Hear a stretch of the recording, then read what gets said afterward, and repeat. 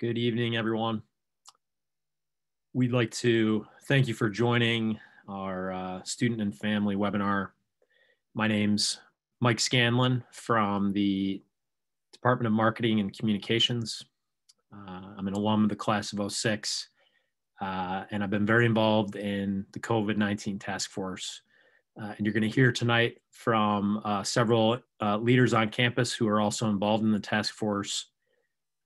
We're going to cover a variety of topics and do our very best to get to as many of your questions as possible.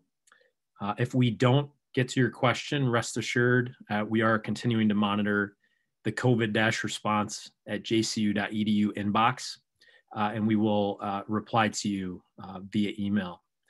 We'll also be adding additional FAQs to jcu.edu/2021-plan. That's where you can find all of our information regarding testing, contact tracing, quarantine, isolation, and our health and safety protocols. You are also welcome to submit your questions in real time this evening using the Q&A function. I will be monitoring that throughout. And following the presentation, we will get to as many of those questions as we can. With that, I'd like to welcome Dr. Steve Herbert, who is the Provost and Academic Vice President at John Carroll, who has some words of introduction. Thank you, Mike. I add my own welcome to everyone out there. Thank you for joining us on this evening. I'd like to begin tonight with two notes, a note of gratitude and a note of excitement. Gratitude. I'd like to express gratitude on behalf of everyone involved in this for all those John Carroll staff members who you will hear from tonight and see, but also for the countless professionals that are backing them up that you will not see from tonight or hear from tonight. Their tireless work in bringing them back to campus, you will see in evidence tonight. The planning and safety precautions that we have and the work that we've done organizing a campus experience that's strong, even though it will be different from what we have been used to in the past, I think you'll see on evidence tonight. I'd like to express gratitude for our faculty as well. Some of you students have experienced this over the last fall, but for all the tireless and creative work that they've done through the summer, the fall, and this spring semester to reinvent their teaching styles, to adapt the content for their courses, and integrate technology into the courses that have existed for quite a while to deliver the kind of quality education that you expect from a John Carroll experience. There have been blips, yeah, especially early on in last spring, but we've learned together, and our faculty have come a long way and put a lot of work into making the kind of experience in their classroom that they're proud of and that you will benefit from. So I'd like to express gratitude for all the work of our faculty. And finally, I'd like to express gratitude for you and your parents, for your patience with us as we worked through the challenges and had to accommodate difficulties that none of us could see coming, but we've adapted and been flexible, for your willingness to persevere through both loss, personal loss, and in a sense, experience loss. Many of you had to give up a senior year in high school, and some of you had to give up a senior year in college. And some of you have given up the kind of experience that you've wanted to have, certainly through this last fall. And you've had to experience Zoom fatigue, which we've all been part of. But your energy and enthusiasm is something that we're forever grateful for. The work that you see before you is our calling of giving an education experience at John Carroll University. And your presence with us is a gift that renews our hope for this world. So I want you to know that we're grateful for your presence with us, both tonight and for the coming weeks. Thank you all. On a note of excitement, we're really looking forward to hearing you back on campus with us. And I think you'll hear some of that in our presentation tonight. Whatever fashion you can join us is going to be great. So we're looking forward to it. This past Saturday, some of our winter sports athletes were able to move back onto campus and begin some of their workout and training. It has been a huge difference, even though there's not a large number, just to see students back on campus being with us. There have been students on and off campus in an informal way through the fall, but only sort of as visiting campus and in the library. To have students knowing that they're back on campus with us, they're going to be participating, and we'll be with more of you coming is a great sense of relief and excitement for us all. This will look this semester will look a bit different, of course. Though in the classroom, we're going to be using the HyFlex model. There will be some in-person instruction in the classroom, while others may be Zooming into the class. This will present some challenges as our faculty and our students are going to adapt to a slightly different learning style than you've experienced in the fall. But together, we're going to get through this. We also need to stay vigilant. The virus is still a reality in our world, even though the vaccine is present now, but it's going to be months before we can have any effect of that. Our actions will have effects that impact others beyond ourselves. So we just need to be vigilant and just pay attention to how we comport ourselves. More than anything, those who are equipped to adapt are best prepared to be successful. So these last many months have been a lesson in adaptability that no textbook could have taught you. As you prepare to join us in a few short weeks, less than 2 weeks now, when we begin spring instruction, I invite you to reflect on this question. How have I grown because of what I've lived through these past months? And how would I use this to make a difference in our world? So with that, we'd like to present to you what we've been preparing for you to come back in these next few days. Thank you. Fantastic. Thank you, Steve. And Steve's going to stay with us this evening for any academic related questions that might come up. We have a number of other leaders on campus with us tonight. We have Dr. Sherry Crane, who's the interim vice provost for student affairs and our dean of students. We have Lisa Brown Cornelius, who's the senior director of residence life. And many of you have submitted questions about what the residential experience looks like this semester. She's going to be happy to answer those. And we also have Gary Hominy, who's our director of risk assessment and regulatory affairs. And I'd like Gary to kick things off now with our agenda. Okay, thank you, Mike. 1 second. Thank you and welcome everyone. It's a pleasure to be with you this evening. As we turn our attention to the spring semester, I think it's important to revisit the fall semester and all of the enhancements that we made to the campus in light of the COVID-19. Our spring semester really builds on this foundation. So I'm going to just briefly go through the things that we already have in place for your return. First off, we have signage. We have signage about wearing a mask, physical distancing, informational signage about COVID across campus. We have floor markings in front of service counters and areas where people will be queuing, in front of elevators, for example. We have PPE now, masks, face shields, hand sanitizer. We have hand sanitizer now installed at every main entrance of every building and then throughout the building. We have reduced occupancy on campus. That includes classrooms, labs, conference rooms, lounges. All of them have reduced occupancy, and the occupancy is posted on the room along with the room layout. We have some HVAC modifications. We have increased all, where applicable or possible, we increased all of our filters to MERV 15 filters. That's a hospital grade air filter for our HVAC units. We've also increased the frequency of filter replacements. We have an enhanced cleaning scope now. In addition to our regular cleaning, we've increased the frequency of cleaning, the cleaning of touch points, high touch points. We also are using now an EPA-approved viricide on campus. And then additionally, our cleaning vendor, ABM, they have a specially trained and certified cleaning team that can come in and clean an area that has been contaminated with the virus. They have special equipment, like these electrostatic precipitators that they use to disperse the chemicals in the room, and you can almost think of it as like fogging an area. And this will be used obviously in places like our isolation and quarantine rooms. It could be used all across campus in our athletic facilities as well. Classroom technology upgrades.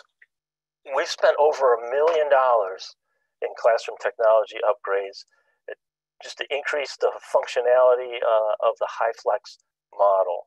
So the experience of the student in the room is enhanced along with the experience of the student who may be taking the class remotely.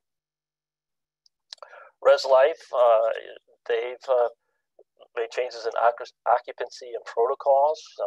We've offered single rooms, and there are new protocols in the residence halls, such as areas where you have to wear a mask and where you don't need to wear a mask, and restrictions on visitors and things like that.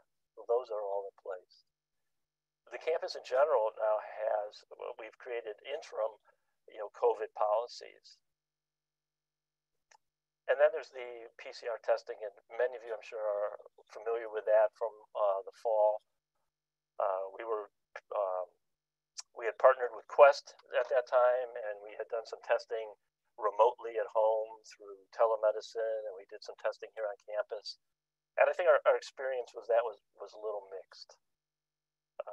But we're going to talk more about our testing in just a moment. And also our contact tracing, we're going to expand on that again in just a moment. But in the fall, we were really just putting together our program and figuring some things out. And again, we'll touch base on that in just a moment. So here are just some examples of some of the signage that we have across campus. Again, some of them are just informational, some of them identifying the hand sanitizers, the physical distancing, and on every door leading into every building, there's a wear a mask sign. So we've also, this will be new to a lot of people, we also have some directional signage throughout the buildings. And again, this is only the buildings that really lent themselves to this kind of a traffic flow.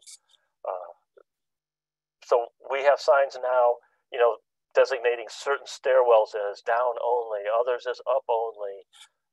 Certain doors are just now going to be exits only, and others will be entrance only. And this way, we can help reduce the amount of contact that we have as we pass each other in hallways and we move about on campus.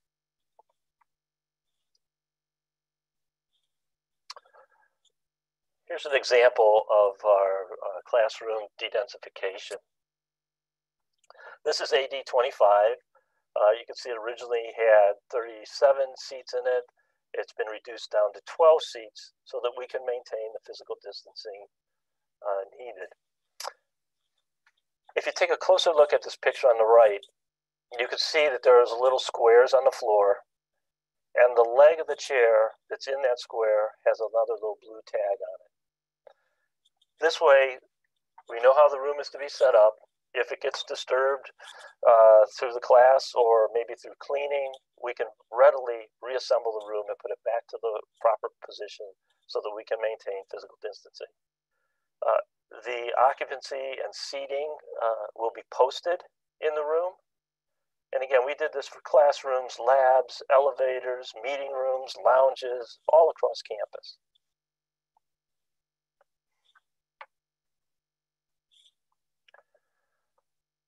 So some of our conference rooms and meeting rooms now have been turned over for use for student use. Take a look at the LSC conference room, for example. Again, we have these layouts posted in the room and marked on the floor. If you look at the LSC one and you see on the right, we have different types of layouts in the same room, where this one is more of like a meeting setup. If you look to the center of the room, it's more of a one-on-one with people facing each other, except remember, all of this is set up that we still maintain physical distancing and people will be wearing masks. And again, on the far left-hand side, there's even some individual seating if you're just going to go over there and study or just want some alone time.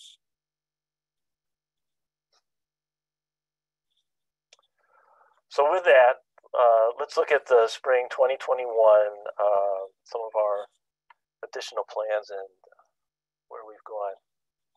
So a big change is our spring 2021 testing plan. It's going to be totally different than what you experienced in the fall. We have a picture of our provost and academic vice president taking one for the team and leading by example here with taking his COVID test. But our program this spring, we have two new partners. We are now partnered with Core Bio Labs in Mentor, Ohio. They will be doing our PCR tests. And this is exciting because their turnaround time is 24 to 48 hours. And if you remember in the fall with Quest, it was 3 to 5 days for us to get our results back. So this is a big improvement, and they've been a very good partner. Another partner is Inspired Diagnostics. We partnered with them and we've purchased over 20,000 rapid antigen tests. So these are the tests where we can get results back in 10 minutes. These tests have a negative percent agreement of 100% and a positive percent agreement of 88%. I think sometimes you may have heard of this referred to as, oh, there's a 12% false positive rate with these tests.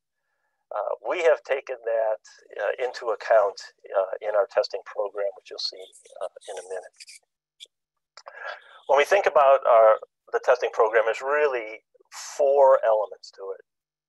We have our return to campus testing, which you will experience shortly.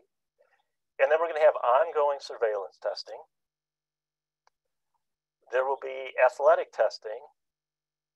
And then there will be Easter break testing. And I'm going to walk you through each one of these different elements.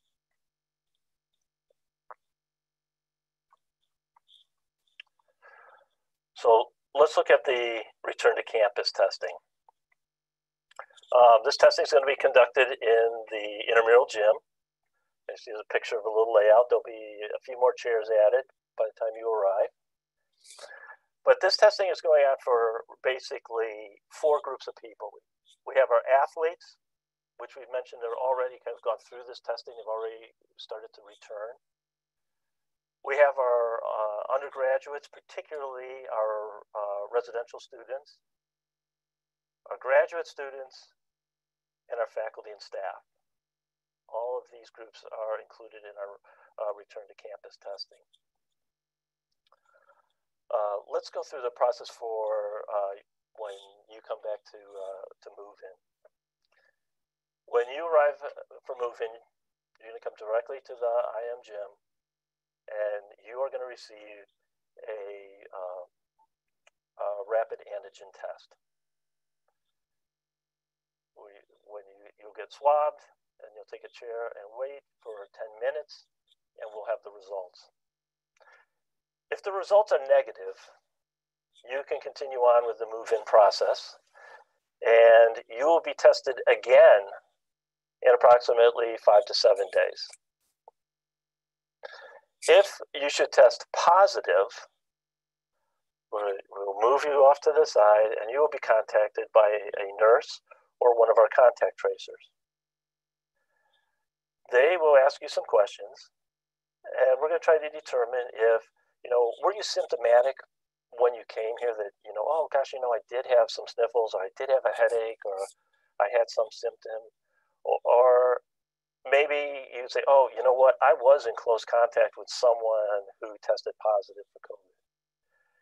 If that's the case, we are going to assume that the rapid test is accurate. And if you're local, so within 150 miles, we're going to ask you to go home and isolate at home. If you're not local, you're greater than 250 miles, we will move you into one of our isolation rooms. Now, there's another scenario that could happen here where somebody gets a positive test and they say, wow, I'm asymptomatic. I have no symptoms. I feel great. And I haven't been around anybody who has tested positive recently for COVID. In that case, we will give you right then and there a PCR test, and you will move into one of our isolation rooms. See, this is the beauty of our quick turnaround time that we'll have with our PCR test, because if it is a false positive, you would only remain in the isolation area for 24 to 48 hours. So we can have a quicker turnaround to get people out of isolation if indeed it is a false positive. So that's our returning to campus testing.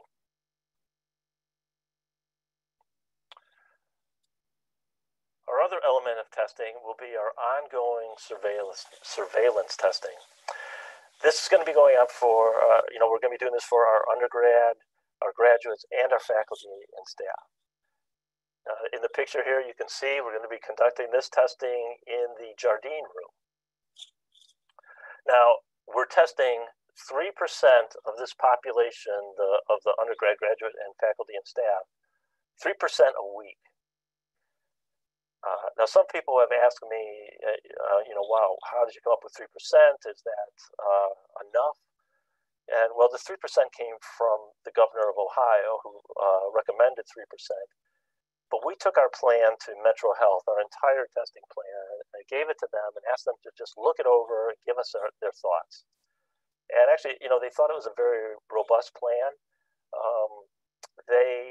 When asked about the 3%, they felt that that was sufficient to kind of survey our population. But they said, you know what, you should be prepared to test clusters or hotspots that might develop on campus. Like, for example, maybe a floor or a whole residence hall, for example. What if we needed to, just do a quick test on them?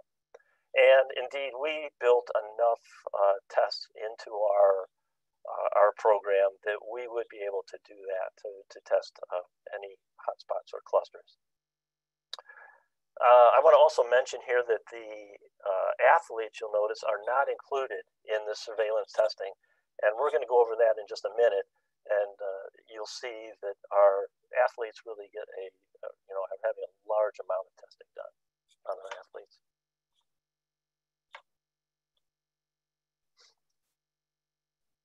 So here is our athletic testing. Now, really, the real takeaway I want from this slide, I'm not going to go into a lot of detail, but we have all the sports over on the left-hand side that show that the NCAA requires some testing.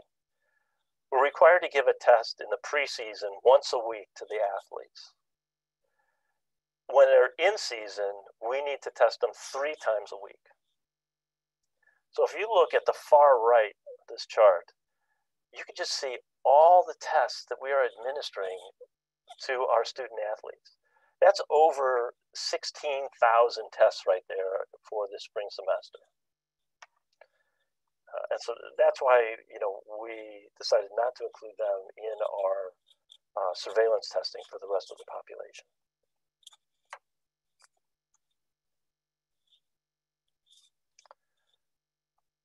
And lastly, we'll talk about our Easter break testing. We proposed to do some pre-Easter break testing and post-Easter break testing, basically focusing on our residential students. And we were looking at testing approximately 25% of them. Now, I will say that's not written in stone. We would have enough tests that we could increase that number quite a bit. But right now, that's what we're anticipating, that we will offer pre-Easter and post-Easter testing to our resident students at about 25%. And with that, I will turn it over to Lisa, and she can talk about her on-campus residential experience. Thanks, Gary, and thank you all for joining us this evening.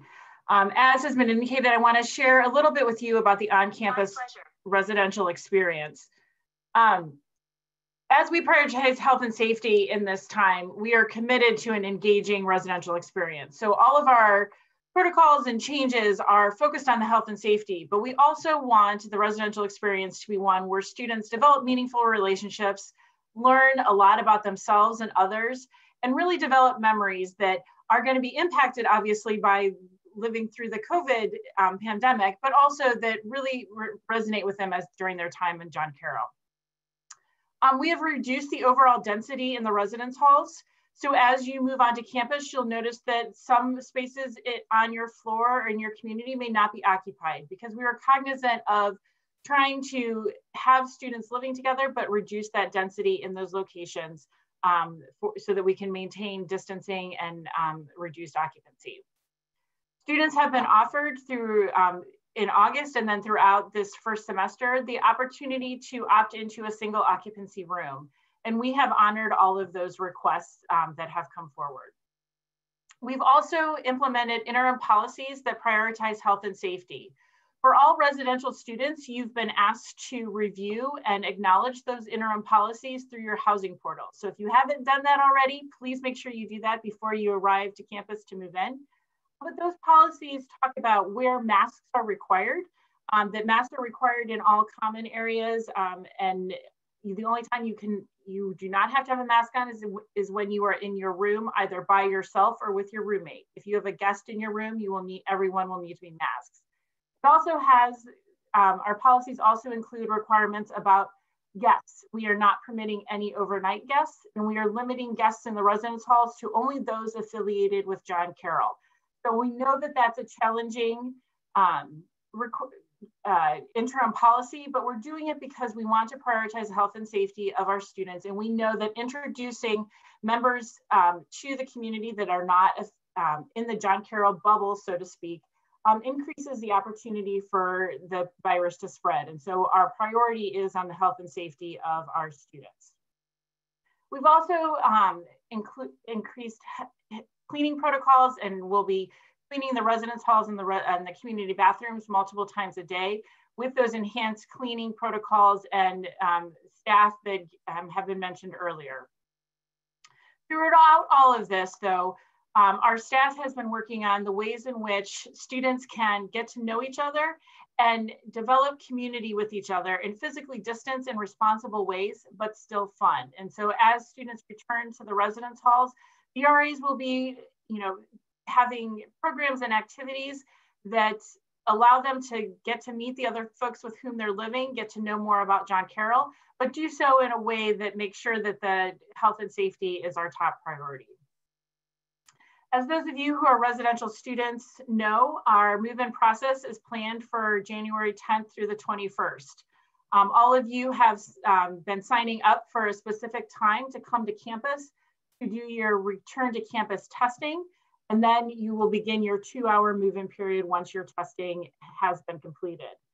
We know that the requirements for testing and then the limited number of individuals who can come to campus to help you move in, as well as the limited time frame, is challenging, but we appreciate your partnership because we want to, again, have everyone have a positive experience while maintaining the focus on health and safety.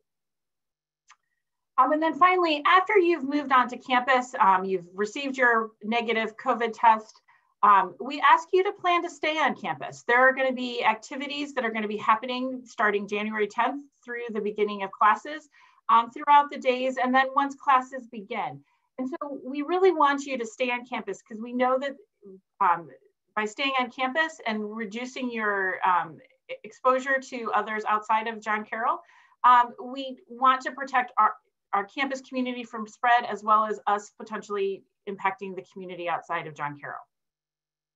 And then finally, as Gary indicated before, for those of you who may have a positive test, we will go through the protocols that have been outlined in our testing program. But if you are positive and do need to return home, if you live within 4 hours of campus, we will ask you to return home to isolate for your isolation period. If you are from beyond that 4 hours, we will offer you isolation on campus and we'll support you through that process. Another piece that has been a really key priority for us as we have thought about the spring semester is what the dining experience will look like. We know that as we look at the research and what folks are sharing nationally and locally, that when folks are not wearing masks, often when they are dining, that is an opportunity for virus spread. So in working with Parkhurst, our dining partner, we have made the decision that dining will be takeout only through at least February 1st. And we're doing this as a way to get folks on campus, allow folks to enjoy our dining facilities, but to minimize the opportunity for spread. We will be evaluating that decision as we look at what is happening on our campus, what other guidelines are available, and determining, do we open limited occupancy in-person eating throughout the semester? So that will be something that will likely change, but at least through February 1st, all dining will be takeout only. That being said, we have identified locations on campus for students to eat. It will allow them to not have to feel like they have to return to their residence hall room to eat all meals, but they will be able to. There are locations on campus, one of them being the LSC room, which Gary showed in his room layouts picture. There will be a space where students can go eat, and there will be other folks there, so they need to be aware that there will be other individuals, perhaps without masks on, but they can do so physically distant so that they're not feeling like the only place they can eat is in their residence hall room. We will, for those of you who are moving in that first day on January 10th, meal plans will be active starting with dinner that evening. So, and you will be able to access the dining facilities that week. Because students will be moving onto campus in smaller numbers each day, the facilities will open up throughout the week, so you will be able to experience all the different dining facilities moving forward in the ways in which they have set up ways to get your takeout meals and then be moved through conveniently. One thing that I can share with you, and this is probably more relevant for some of our returning students, is that the students who are on campus so far have given rave reviews to Parkhurst and the food that they're providing. So even though the dining experience is not the social experience that we all hope it is, we're hearing amazing things about the good food that Parkhurst is providing. So for those of you new, you're going to be welcome to that. But for those of you who are returning, that'll be hopefully an exciting new page. You've heard have probably received lots of communication about the Campus Clear Up, as well as we're going to talk about it a little bit later in the presentation.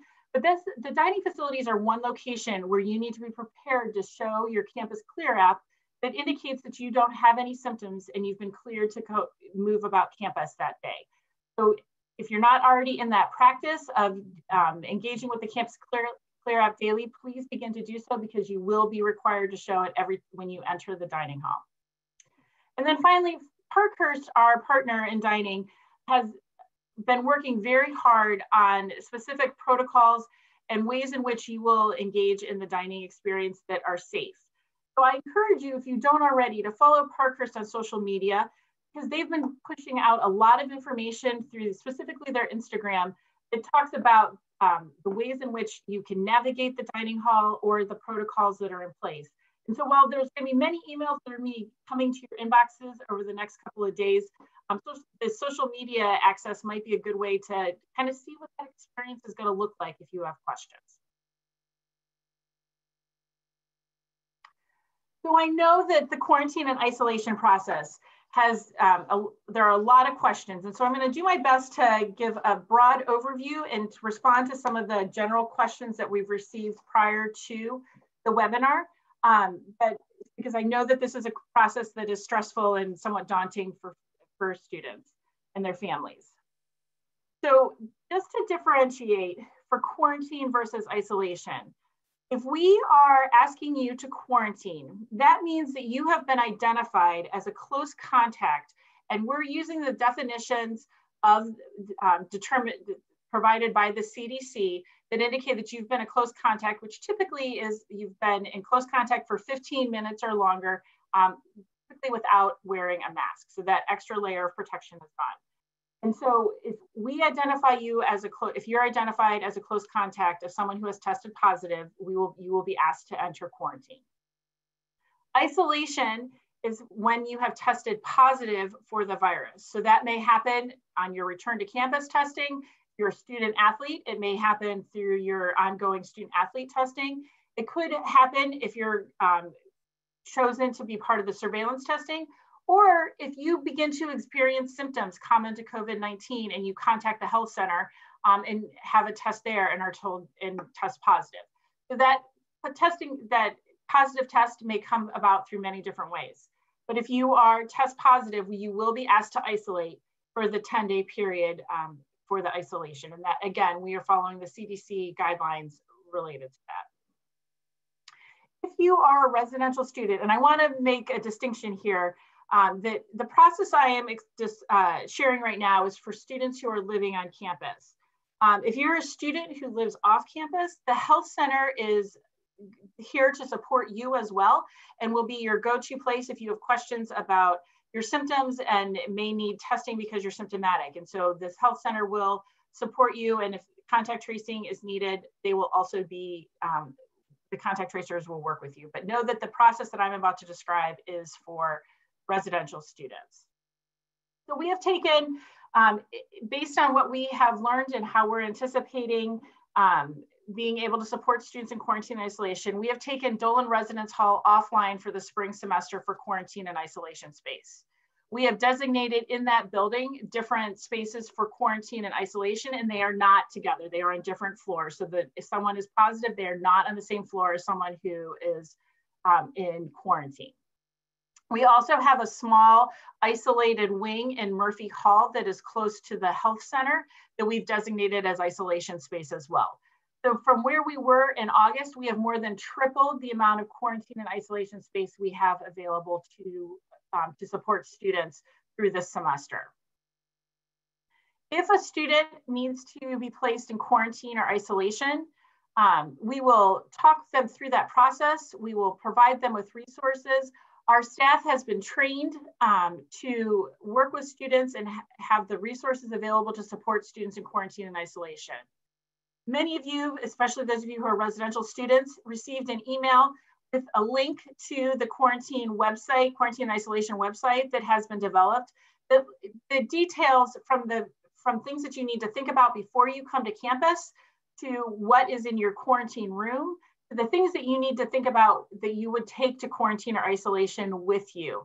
So I encourage you, if you and your families and those who are important to you, to take a look at that website because it answers a lot of the questions that we think are common about the quarantine and isolation process so that you are most prepared because we know that the quarantine process is stressful. And so we want folks to be most prepared.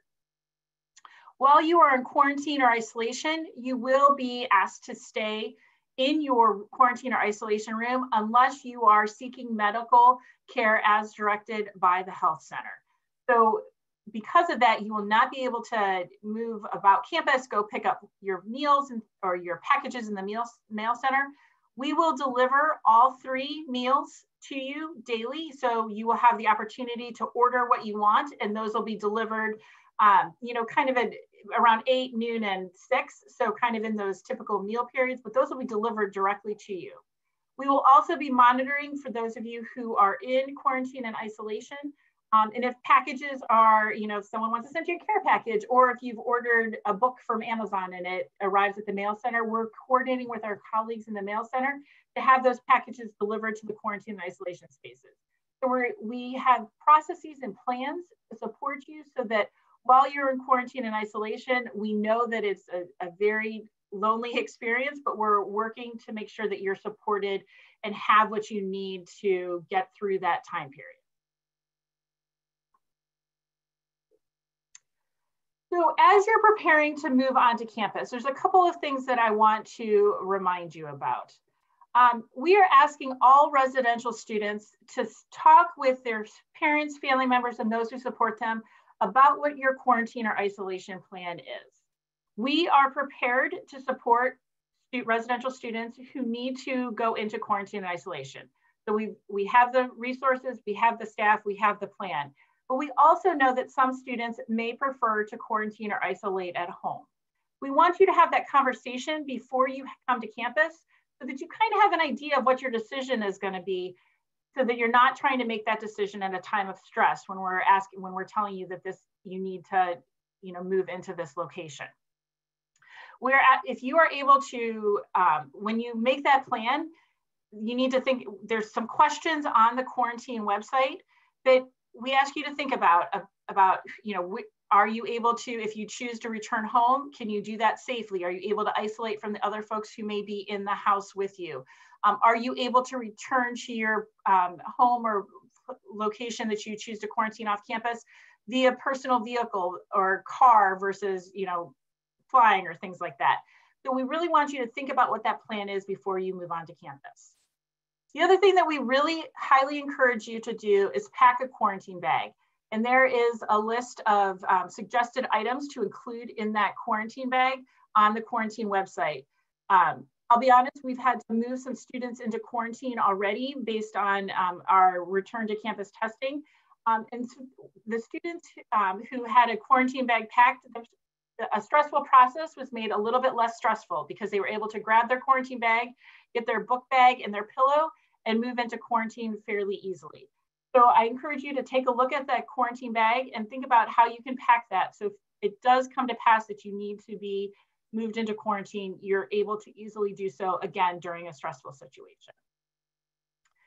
If you're not already doing so, begin to use the Campus Clear app daily and do your daily symptom assessment. And then if you live in a state on Ohio's travel advisory list, communication was sent to all residential students prior to the winter holiday break. You are encouraged to self-quarantine prior to returning to campus.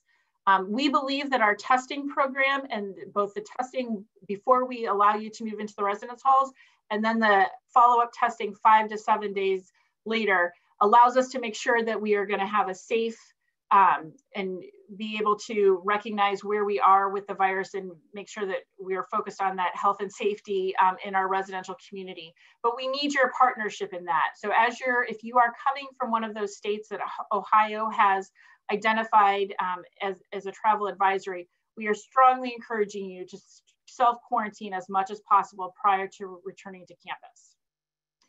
And then know that as we move into the next couple of days, as we get closer to January 10th, when move-in begins, there's going to be consistent updates from Residence Life and other campus offices about the move-in process. So we just want you to be prepared. So please continue to check your John Carroll email consistently. And at this point, I think I'm going to turn it over to Sherry to talk about contact tracing. Thank you, Lisa. And again, I just want to offer my welcome to everyone and thank you for joining us tonight for this webinar. So I just have a few slides. I'll talk a little bit about contact tracing, and I want to talk about what Campus Life will look at during the upcoming spring semester. So this first slide is just a note to let you know that about 30 of our staff members have been trained so that they can conduct contact tracing. As many of you have heard of Johns Hopkins University, they put together about a 6 or 7 hour online course to train people to do contact tracing. And so our 30 staff have all completed the Johns Hopkins course. We have staff from a whole variety of departments: athletics, human resources, res life, our police department, health and wellness, academic advising, recreation, and student engagement. So our ability to do contact tracing is very important as part of the whole process of, if a student tests positive or an employee tests positive, understanding who they may have come in contact with so that we would know who might need to quarantine. Thank you, Gary. The next slide is about our COVID-19 dashboard information. Many of you may be aware that in the fall, we started our dashboard, which has been updated weekly with information about positive tests. And so we will continue to update the dashboard for spring semester. With our return to campus testing, we will start new data points for the spring. And Gary has gone ahead and pulled up our dashboard just so you can take a look at this. We will give information with return to campus testing, what our positivity rates are, but we also will provide a comprehensive look at what our fall testing and add that on to our spring testing. So you can see this, our COVID dashboard was last updated on December 17th, and obviously we've been on break. So we will provide another update by the end of this week. Okay, thanks, Gary.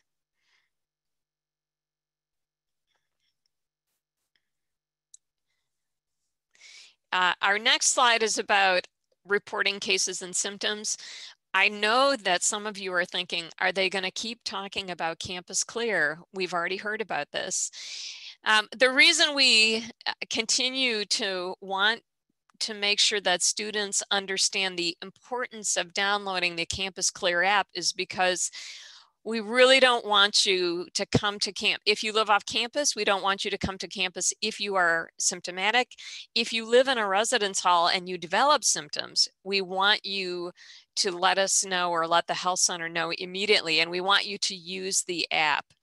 We implemented use of the app probably back in August, and we have offered testing programs in the fall, a Thanksgiving testing program and a testing program in December. And we did find that some off-campus students had not downloaded the app at that point. So please download the app within the next day or two if you haven't already done so.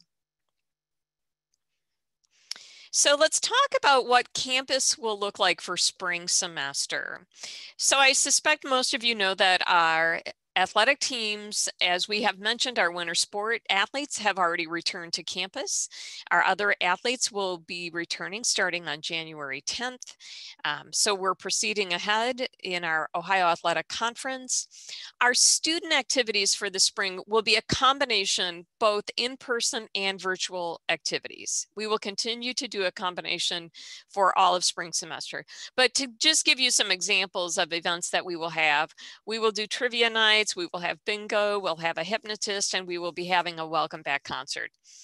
Our student programming board will be meeting within the next week to develop a whole semester's worth of events. So I know Lisa has talked about, be sure to check your email, and I would just like to echo that as well, because a lot of this information about events happening on campus will be shared with you either through social media or through your email.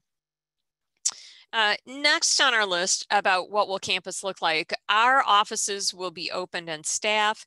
We do have some staff who may continue to work remotely, but we want you to know that offices are open. So for example, the health center has been open just about the entire time since the pandemic started, except for when the governor closed down the state. But they are open, they're available by appointment, so you can just contact them. Lisa talked a little earlier about food service. Those of us who work on campus sometimes frequent Einstein's Bagels for a cup of coffee. We're very excited that they will be reopening for takeout only on Tuesday, January 19th. Some good news if you're bringing a car to campus. Our first and second year students in the past have needed to park at the Green Road Annex, but for this spring semester, all students will be allowed to park on main campus. We won't need to use Green Road Annex for this semester. And the last bullet point that I just want you to be aware of, in the state of Ohio, there is currently a curfew that exists from 10 p.m. until 5 a.m. The governor has currently put that into place until January 23rd. That curfew may get extended, and we will certainly update our campus community as that information becomes available. I do want you to be aware of spring recreation opportunities. So the facilities that are available are Corbo Fitness Center, which had a big renovation and looks beautiful. We have a fitness studio, the IM Fitness Studio. There's the IM Gym, our natatorium.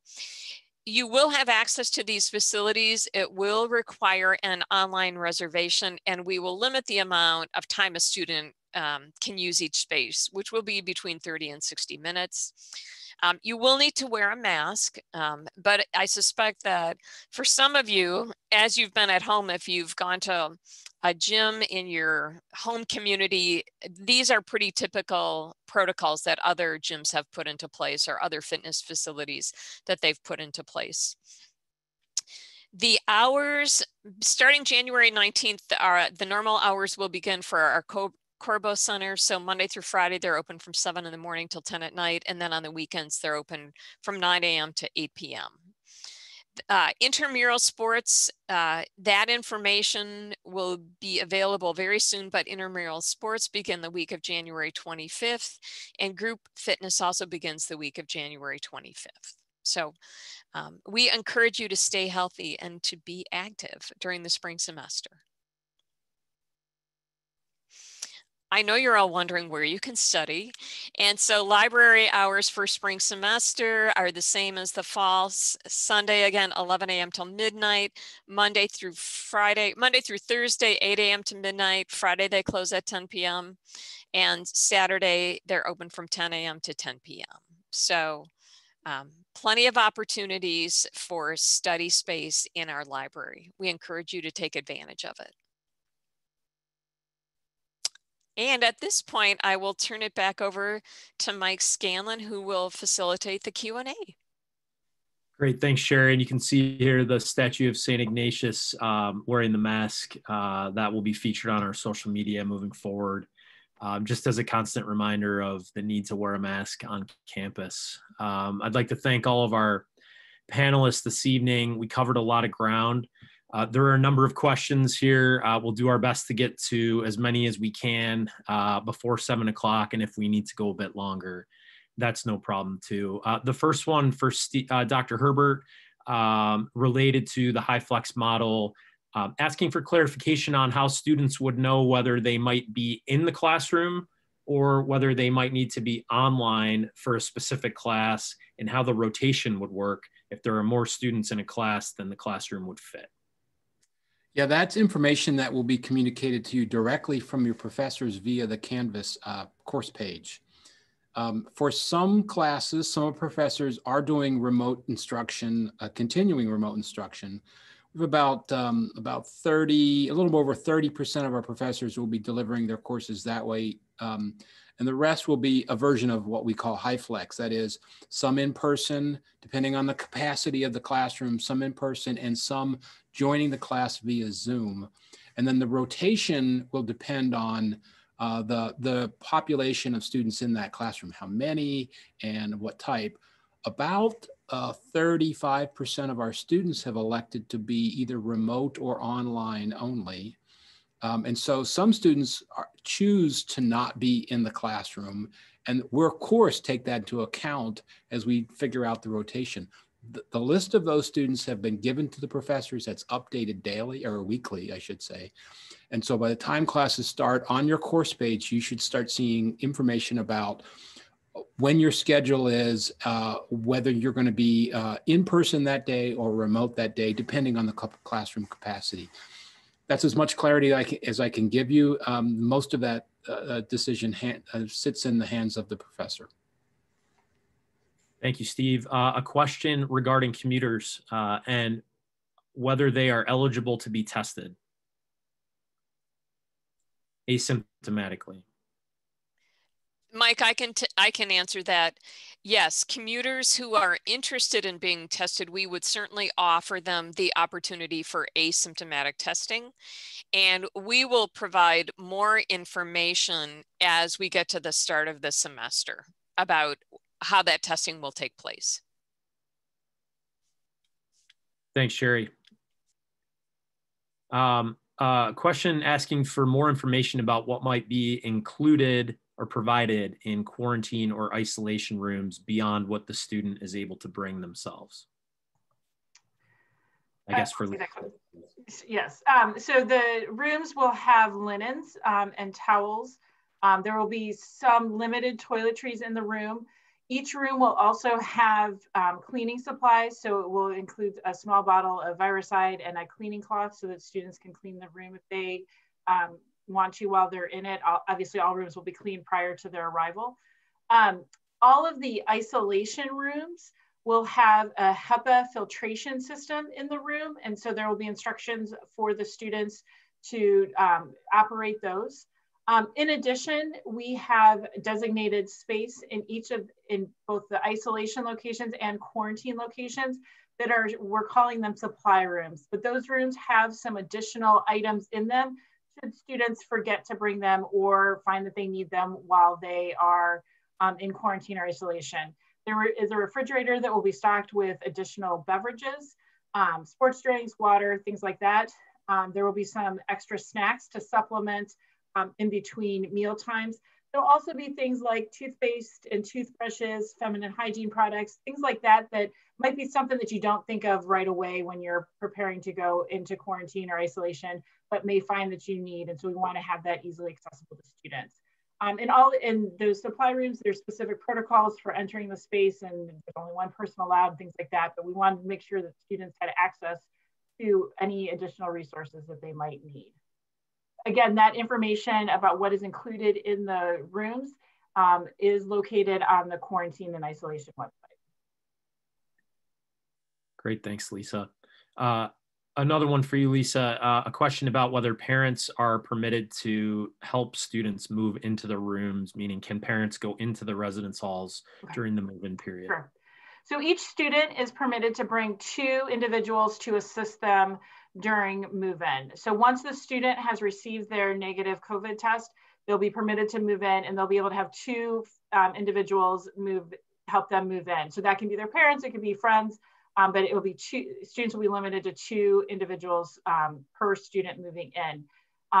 Those individuals will not be tested, but they will be required to wear a mask and to sanitize their hands often and maintain physical distancing while in the building. We've also asked that roommates talk with each other so that roommates are not moving at the same time, again, to limit the number of individuals in the room while move-in is happening. So parents can come if you're part of the 2 individuals that your student identifies to help them move on to campus.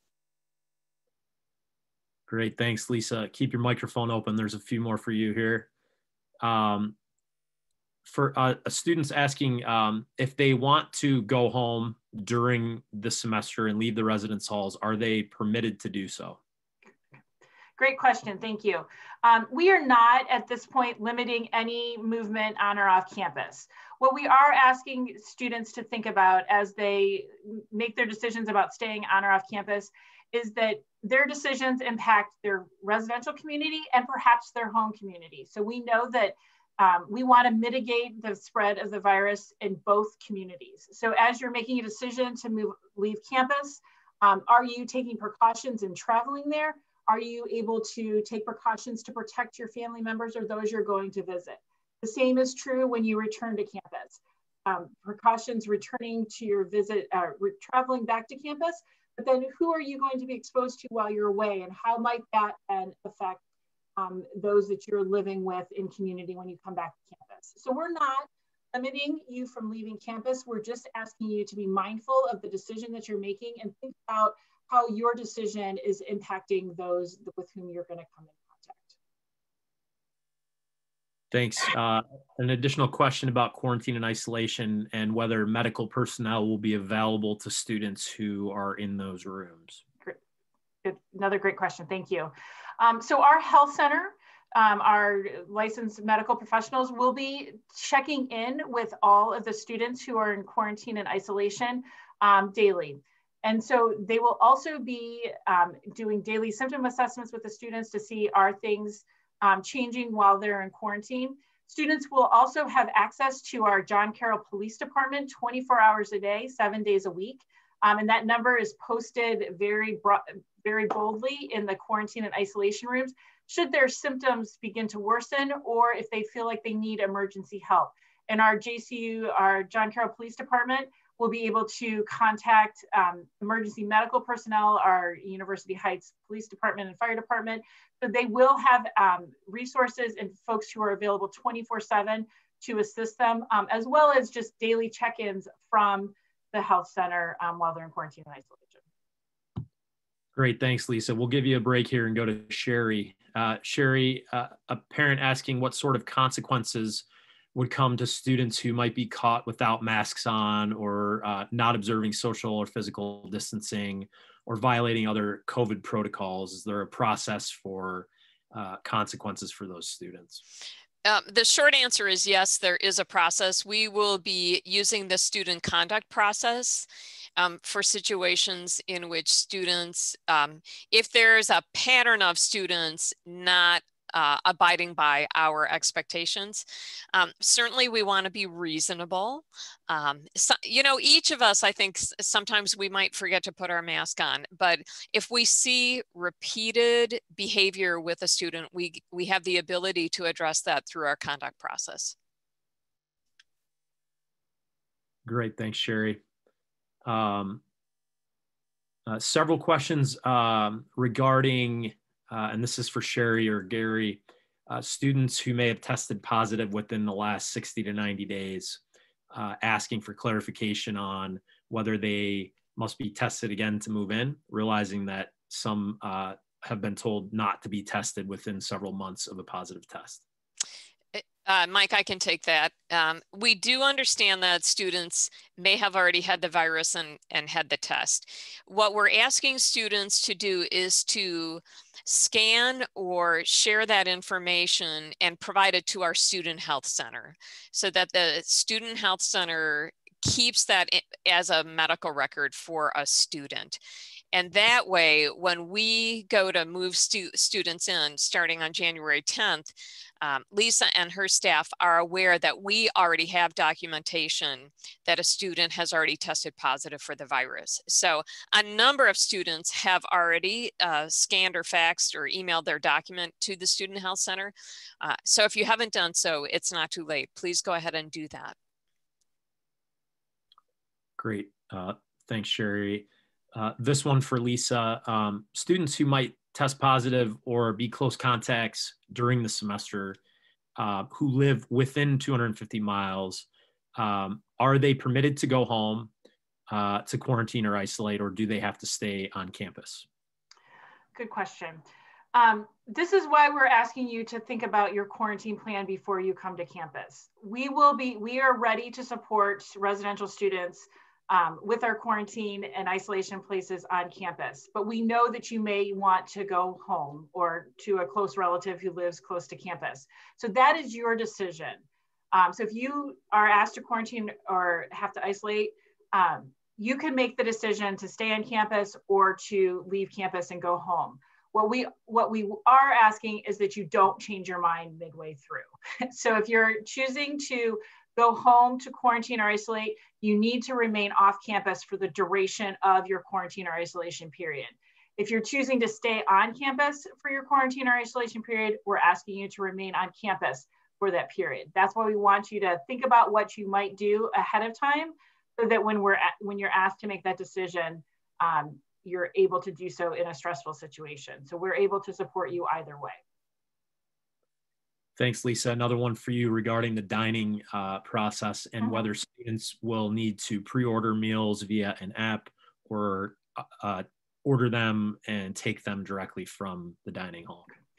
Both options will be available. So students, if you are going to eat in the dining hall, you will enter the dining hall in the main entrance, you'll swipe in, and then you'll be able to go throughout the dining hall and you'll be given a to-go box and you'll be able to go throughout the dining hall and make your selections of the items that you want to add to your to-go box or to-go boxes. If you want to get 2 boxes, you can take 2 boxes. But you'll be able to make those selections and then take those out of the dining hall.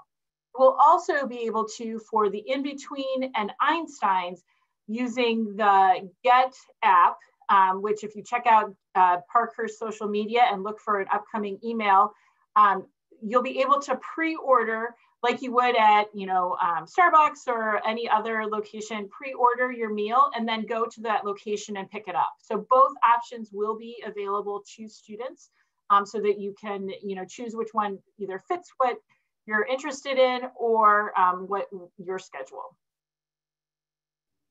Great, Lisa. Another one for you regarding the process when a student is informed they must quarantine or isolate. Will they be able to return to their residence hall room to retrieve their bag, or will someone need to do that on their behalf? So we will give you a brief period of time, probably between 15 to 30 minutes to go back to your room to get your item and then move to quarantine or isolation. What I will say, however, is if you are symptomatic and reach out to the health center will do a symptom assessment with you via phone.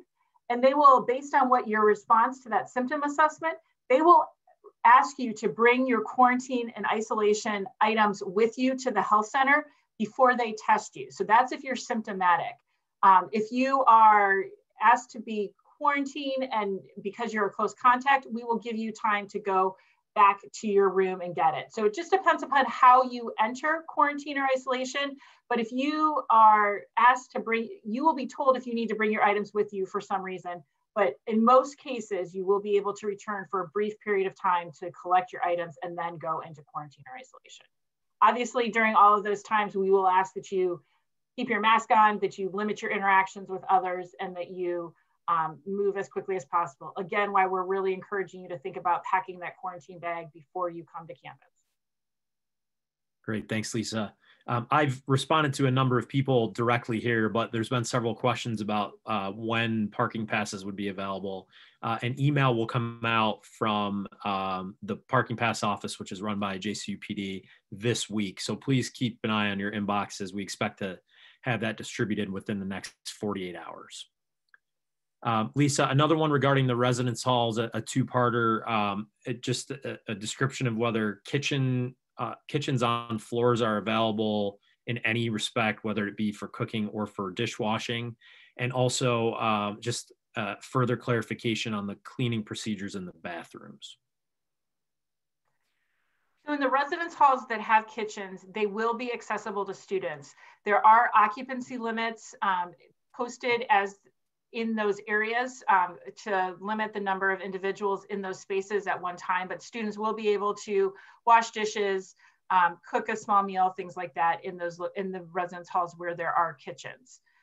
For the cleaning of the community bathrooms, they will be cleaned twice a day. And so one cleaning will be kind of the typical cleaning that will use the EPA approved products that Gary talked about that are specific for viricide and virus elimination. So that will happen. And then a second cleaning will happen later in the day with the electrostatic sprayer. So enhanced cleaning professional who has special training will enter the bathrooms and will do the electrostatic spraying, which after a short period of time will eliminate any potential virus in the location. So there'll be 2 points of really deep cleaning that is focused on eliminating any potential virus. We have also added in all community restrooms wipes that students can use to wipe down anything that they use in the bathroom, either before or after use or both times. So that's one additional layer of protection for students should they choose to engage in that. Great, thanks, Lisa. A question regarding religious services and whether Mass and other religious services will be offered in person on campus during the spring semester. I can take that. I can't speak for the chapel services, but I can speak to the JCU Church. They do have in-person masses weekly, daily, but you are required to wear a mask and there's physical distancing. So there is a capacity, but generally speaking, you should be able to have access to mass if you want it. Yeah, and as a follow-up to that, we'll be sure to include the specifics regarding the chapel on our social media and in our upcoming messages to students and parents. So thank you, Steve. A question, several questions about the freshman first-year student move-in experience and whether there are additional activities or orientations for those students to become aware of campus and their surroundings and to get a feel for John Carroll. Mike, I can take that. So if first-year students live in the residence halls, the RAs will be working with them to provide physically distanced campus tours to make sure that students feel comfortable with campus and our spaces on campus. For commuter students, first-year commuter students, our tour guides will be offering campus tours next week, January 14th and 15th, late in the afternoon, and that information will be going out to first-year students within the next couple of days. So those are just a couple of examples of activities or orientation that we'll provide to our first-year students. Thank you. A clarification on whether if a student tests positive or must quarantine and they want to do so at home, will family members be able to go into the residence hall to help them move their belongings out? So if a student chooses to quarantine off campus at home or another location, no, a family member will not be able to enter the residence hall to get items for them. Hopefully the student will be able to take the items that they need. If there is additional assistance needed, residence life staff members will be able to assist if that is needed, but family members will not be able to enter the halls to move them at that point. Thanks, Lisa. We have quite a few more questions here, so we'll keep going for a bit. And thanks to our panelists for sticking around and for our attendees for your patience. I'm doing my best to get to all of them, although at the current list, we may not get to all of them this evening. Next up, a question on where we can access the quarantine and isolation website. I will share that in the chat here, but Lisa, I assume you will also share that via email. Yes, so there will be an email coming to residential students tomorrow with a few reminders about move-in, and one of the things that will be included will be the quarantine and isolation website. And as has been our practice with most of the emails related to the move-in and return to campus, we will send a copy to the designated parent or guardian email address that the student has shared with us as the person they want us to share that information with. So that information will be coming likely tomorrow afternoon. Great, thanks, Lisa. Hold on, let me just go back to the top here to see who we've missed. A question or a clarification on the amount of time, the number of days a student would need to be in quarantine if they're a close contact, or in isolation if they test positive. Lisa, I can take that. So a student would go into isolation if they're symptomatic. So someone would be in isolation for a minimum of 10 days.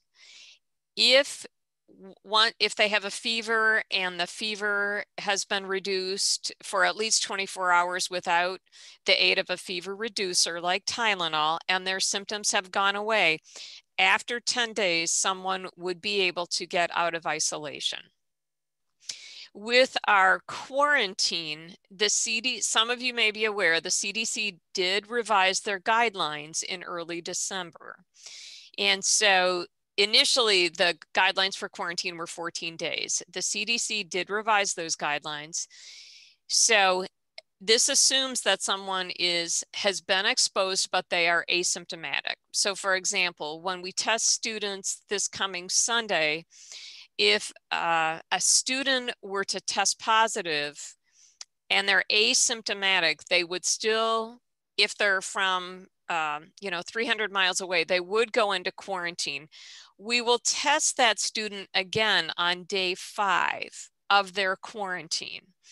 If they test negative and they continue to be asymptomatic, after day 7, we would release them from quarantine. So hopefully that provides some clarification. Based on our experience, we know that some students are asymptomatic, they get tested, they test positive. We know that for individuals who develop the virus, it typically happens 4 to 5 days after they've been exposed. So that's why we're testing people once they're in quarantine, typically 5 days after exposure. Great, thanks, Sherry. Clarification requested regarding move-in times, whether students should arrive at that time expecting to be tested or whether that's the time they should expect to go into the halls. The time that students have signed up for is their check-in and testing time. So they will need to arrive at that time.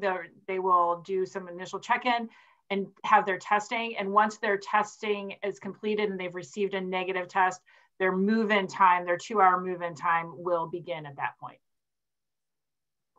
Great, thanks. This one for Sherry regarding Ohio's 10 p.m. quarantine and whether that applies to students walking around campus, particularly those who might be coming from the library, which is open past 10 p.m. on several nights. So walking on campus from the library back to a residence hall is not a problem at all. The governor instituted the 10 p.m. curfew so that for drinking establishments, that the drinking establishments need to close at 10 p.m. But that's the general idea of why there is a curfew. Great, thank you, Sherry. Trying not to ask any redundant questions here. For Lisa, regarding bathrooms and suites on campus and whether those will be cleaned by the cleaning service or whether students are responsible for cleaning those. Thanks. So any residential space that has a private bathroom, so whether it's a suite or it's a single with a private bathroom, those will not be cleaned by our cleaning staff. However, when students move in, each bathroom will have a bucket of cleaning supplies, including the viricide spray that we've mentioned that's the EPA approved that our cleaning services will be using in other cleaning locations. So that spray and other cleaning supplies will be provided to students upon move-in with instructions for use, but students will be responsible for cleaning their own spaces. Great, thank you, Lisa.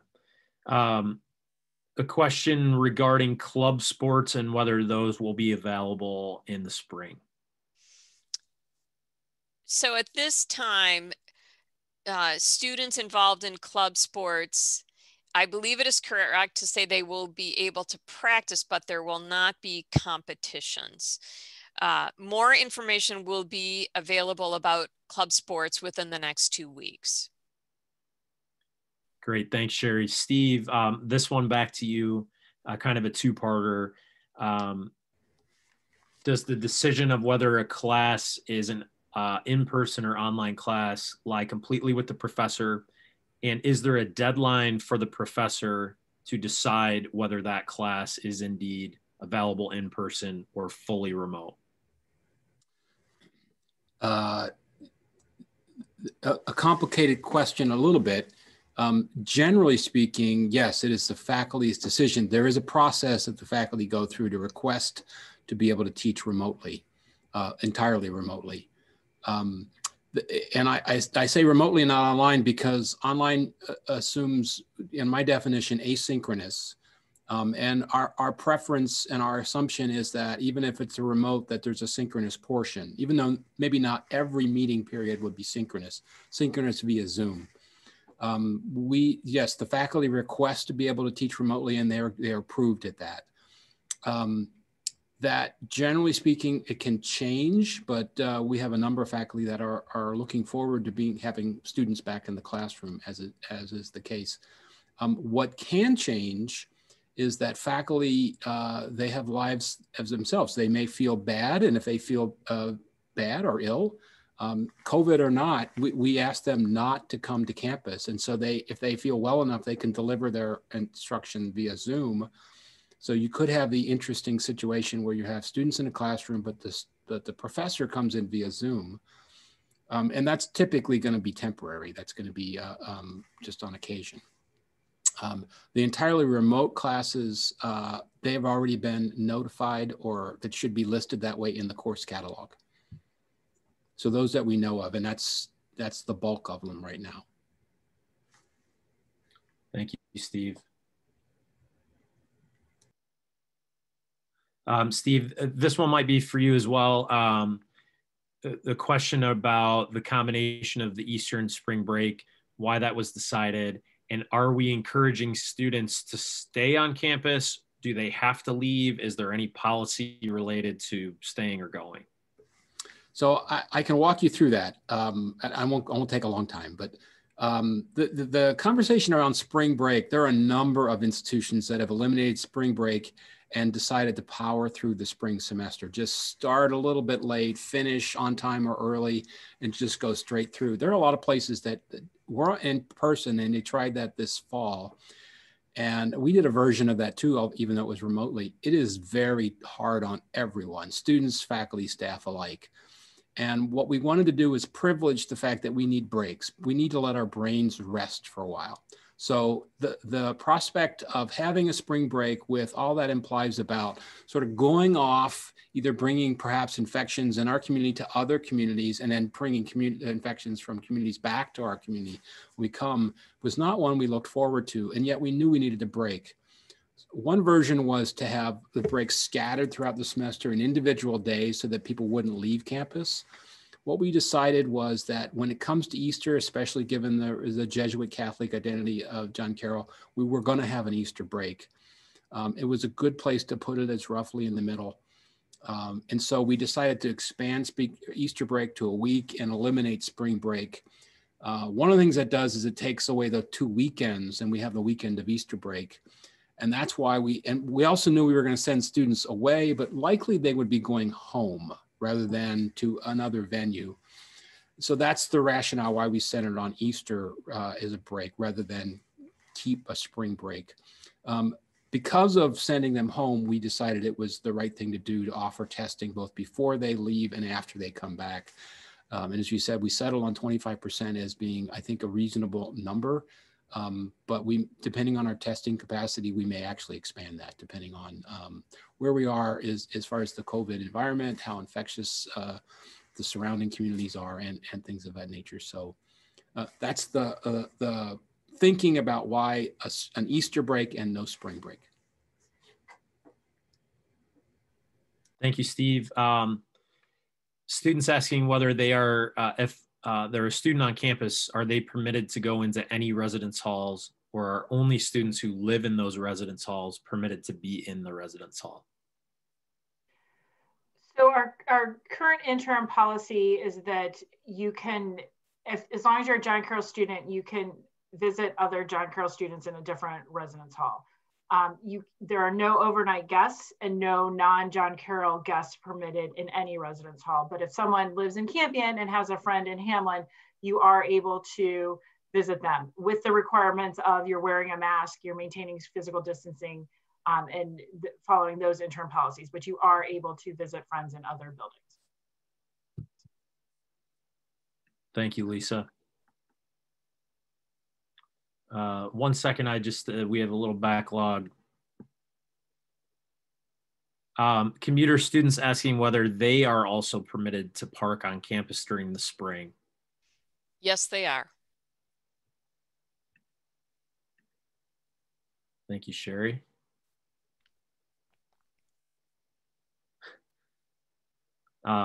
Students asking whether they are permitted to have futons in their rooms this year. That's a really great question. As part of our interim policies, we are asking that students do not bring any multiple person seating. We're doing that for 2 reasons. One, we know that invites additional individuals into the room, and each room has a specific level of occupancy that are of allowed number of guests in the room. So we are not permitting multiple seating items in rooms this semester. Again, this is an interim policy. That does not mean it's going to go forward beyond this semester, but it's one that we felt was important for prioritizing health and safety. We also know that as we think about the ways in which we need to move students in the time frame, and then we anticipate a similar move out time frame in May, that large items like futons, couches, things like that, make the process a little bit more difficult. And so again, as we prioritize health and safety, we made the decision to not allow futons or multiple seating items based on those priorities. Thank you, Lisa. Are commuters able to order food from the dining hall if they do not have a meal plan, or do they need to find other options on campus? The commuters are able to access the dining hall. We do have, if you are interested in a meal plan, there are 2 commuter-specific meal plans that are smaller meal plans than a typical residential meal plan. And those options are available off of the Residence Live website. There's some dining information that is available to all students, whether or not you live on campus. So you can choose to take advantage of one of those. However, if you do not have a meal plan, you can pay the door rate at lunch, for example, and pay. I apologize, I don't know the exact amount right now, but it's around $8, I think, to enter the dining hall, and you can get get as much as you want while you're in the dining hall and take that to go. So you are able to access and pay for things without a meal plan. Also, for the locations like the In-Between and Einstein's, using that Get app, it'll connect to your meal plan if you have one, or if you would like to add a credit card, you can put a credit card in, and then if you just want to order every so often, it'll charge against your credit card versus, if you don't have a meal plan. So there are options for commuter students, whether or not you choose to have a meal plan. Thanks. We've just got a couple more. We've got about 4 minutes here. And I would reiterate to those still listening in that we will do our best to reply to all the ones we haven't gotten to, whether we received them here or via covid-response@jcu.edu. And you can also continue to use that email address throughout the semester. Those emails are routed to the appropriate departments for response. This one I know has come up a number of times. Are students allowed to change their minds once the semester starts regarding being an in-person versus a virtual student? And a separate question, so that one's for Steve, and then a separate question, if they change their minds and want to go virtual, are they able to move out of the residence halls and go home? So Steve, we'll start with the academic side. Short answer is yes. It would be more difficult if you choose to be remote and want to move on campus or want to come to campus. That's problematic.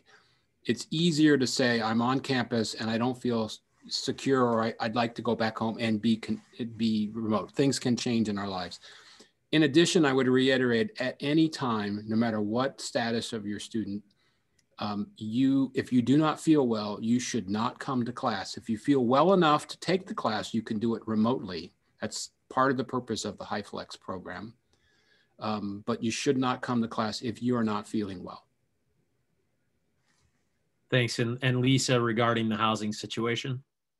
So if you would change your status and decide to declare yourself a remote student partially through the semester, you can be released from the housing agreement.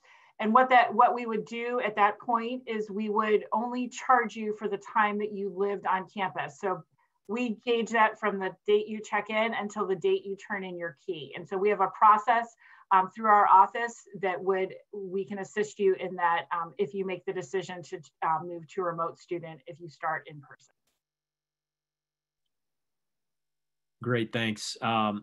Several questions regarding our vaccines, whether we expect they would be available to the John Carroll community at any point, and what our requirements might be for students regarding being vaccinated.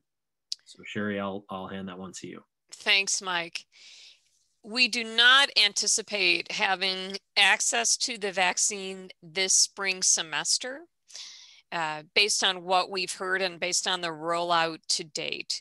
We will certainly explore opportunities if we get approached to distribute the vaccine. We would certainly explore those opportunities, but that has not happened yet. So The question about will we require all students at some point in time to get the vaccine? My best answer is I don't think we're at a point with the rollout of the vaccine that we would require anything for the fall semester. We would certainly strongly encourage individuals to get the vaccine if they have the ability to do so. So in my opinion, the earliest we would be looking, if we do make the vaccine mandatory for students, we'd be looking at fall of 2022. I could follow up for Sherry. Just today, the governor of the state of Ohio indicated his planning for phase 2 of the vaccine rollout. And in that plan is included teachers, but they made it very clear prioritizing K through 12 teachers, not higher education. So as Sherry said, it's unlikely that we'll see the vaccine certainly this semester. And it's just unclear whether we'll even have enough for the fall. Great, thank you, Steve. For Lisa, will there be a limit on or a maximum capacity of guests allowed in a specific dorm room? Yes, so there is a maximum capacity. And if you take a look at the interim policies, it is outlined there in terms of what the maximum capacity is in each residence hall room. And one more regarding the move-in process, Lisa. If a student tests positive upon move-in and they are required to isolate and they wish to do so on campus, what would they do with their belongings, all the stuff they were going to move into their original room? So good question. Thanks, Mike. You will be taking all of your belongings with you to your isolation space. So you will not be permitted to, nor will anyone who is assisting you be permitted to go into your permanent housing assignment if you have to isolate on campus from that return to campus testing. You will be taking those items with you to your isolation location, and we have a process in place, don't worry, to make sure that we can support you in getting those items there. And then when you are able to move to your permanent assignment, so that you can do that as easily as possible given the circumstances. Great, thank you, Lisa. I'm just going through the rest of these here. A question regarding if a student has had COVID, but it's outside of the 90-day window. So if they were tested positive 6 months ago, do they still require a negative test to move in to the halls? That's a good question, Mike. If someone had COVID 6 months ago, we would still like the documentation sent to our student health center. We will still test the student, but if the student tests positive and we know that the student, and we have documentation that the student already had COVID, we will take that into consideration when making a decision about that student's status. Great, thank you, Sherry. A question regarding whether how we would react if the governor or the president or the CDC enacted significant protocols beyond those that currently exist, similar to the lockdown that we experienced in the early part of the pandemic, and whether John Carroll is prepared to deal with all of the students being quarantined on campus.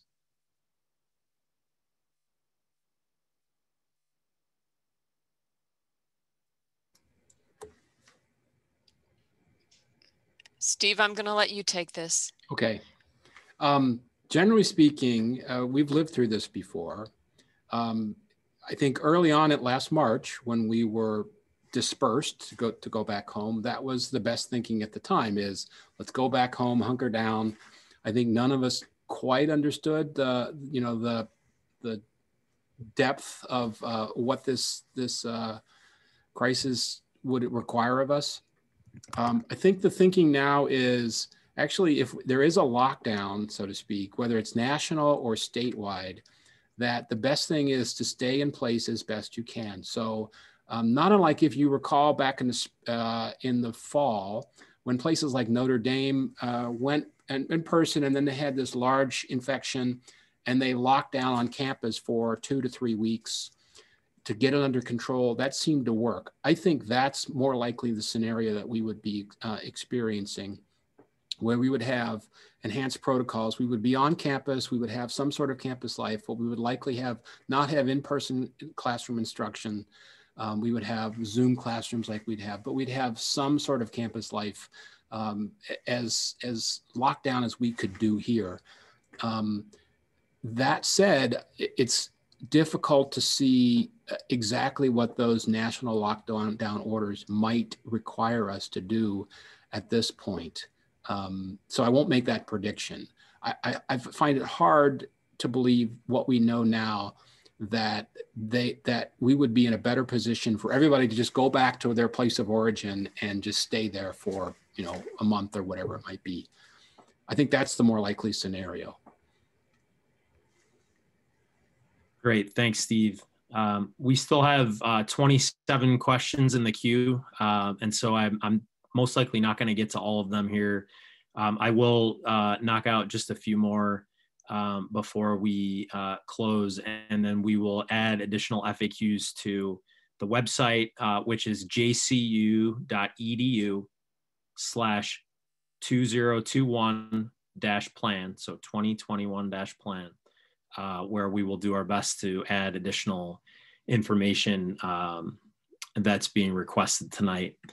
A question about athletics and why student athletes are not required to wear masks during practices. I believe that's an OAC rule, but Sherry, can you clarify?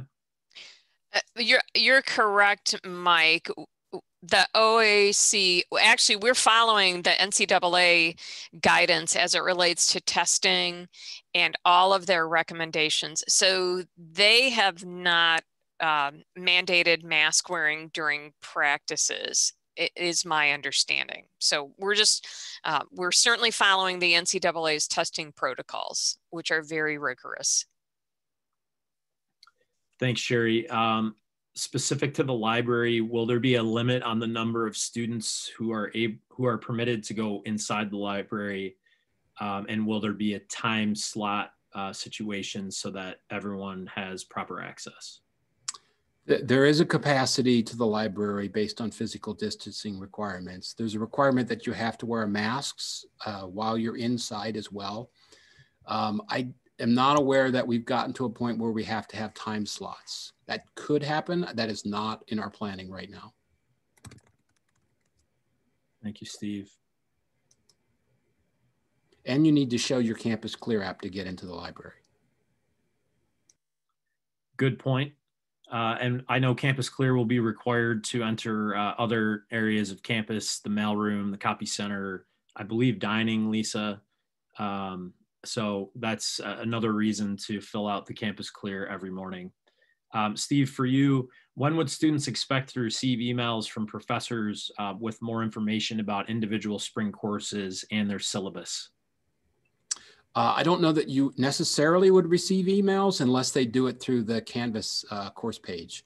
All the information should be on the course pages. Some professors may have set it up so that you receive email announcements if you opt into that on the course page.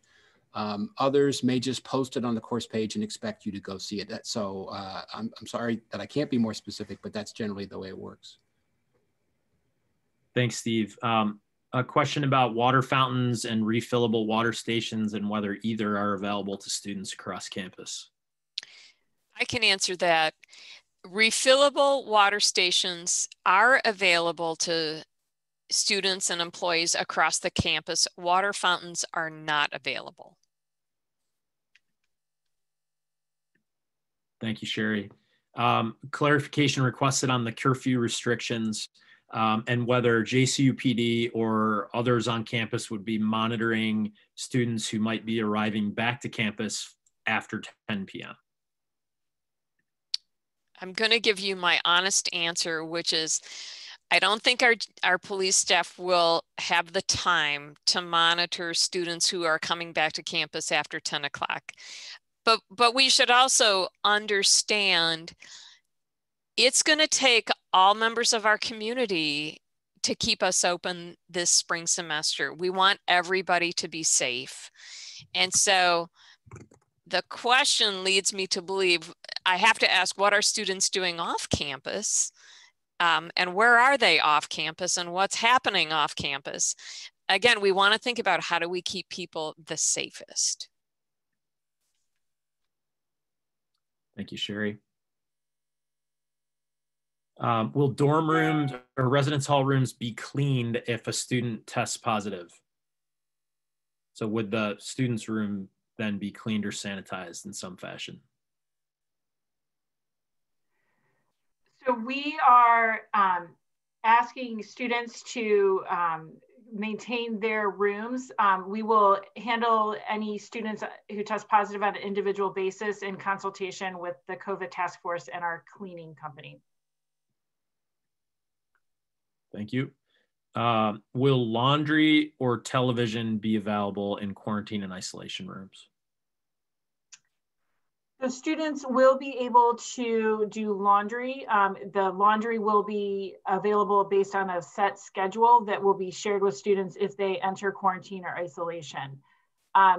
Television will not be available individual televisions will not be available in the quarantine and isolation rooms, but there is the same level of Wi-Fi in the quarantine and isolation hall as there is in any other residence hall. So students will be able to engage in their coursework if they feel well enough to do that.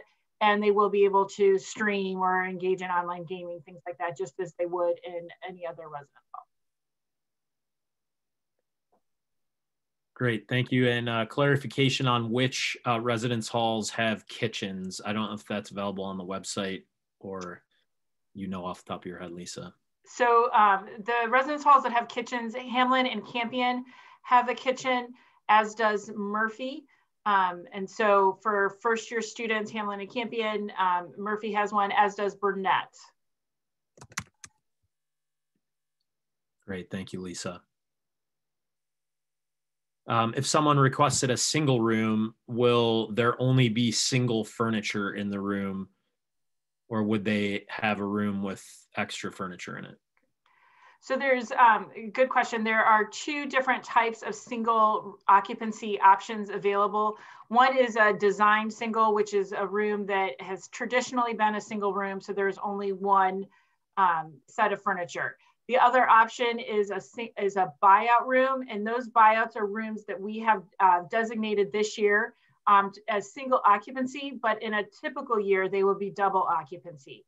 So if you request or are placed in a single buyout, you will be the only person in that room, but the room will be a double room with double furniture.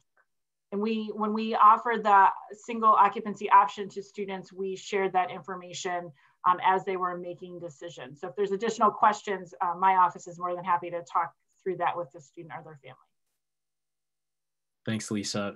Regarding Easter break testing, will students be selected at random, or can a student request to be tested before they leave for Easter? So our intention at the moment is to do random testing. However, if a student is interested in being tested, we will certainly accommodate them. That we're happy to do so. And it's important to remind you that the random testing for Easter pre and post break is at a much higher level than our surveillance testing at 3%. It's right now we're envisioning the 25% level. So many more people would be randomly selected. And is there any possibility that we would cancel our spring break if we were worried about students given positivity rates or travel or quarantine needs? I would say it's very unlikely at this point.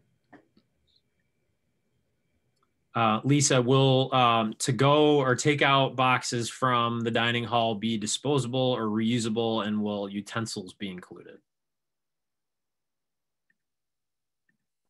I apologize. So the takeout boxes will be disposable, and utensils will be provided and available when students pick the food up.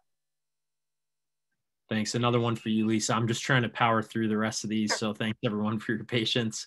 If my child's roommate has decided to be remote for the spring, will a new roommate be placed with my child? And if not, and my child is in a single room now, will I need to pay more? So if a student's roommate has chosen to go remote for the spring, the remaining student will stay in their currently assigned space. We cannot guarantee that a new roommate will be assigned with you. However, if you remain in that room by yourself because your roommate has left, you will not be charged additionally unless you specifically say, I don't even want to be considered for a roommate and I want to keep this room as a single by myself. So if you are saying I'm open to a roommate, but we don't end up having someone to assign to you, we will not charge you additionally. If you say, I don't want another roommate and I want to keep this room by myself, you will likely be charged additionally. Great, thank you, Lisa. And will those takeout containers be microwavable?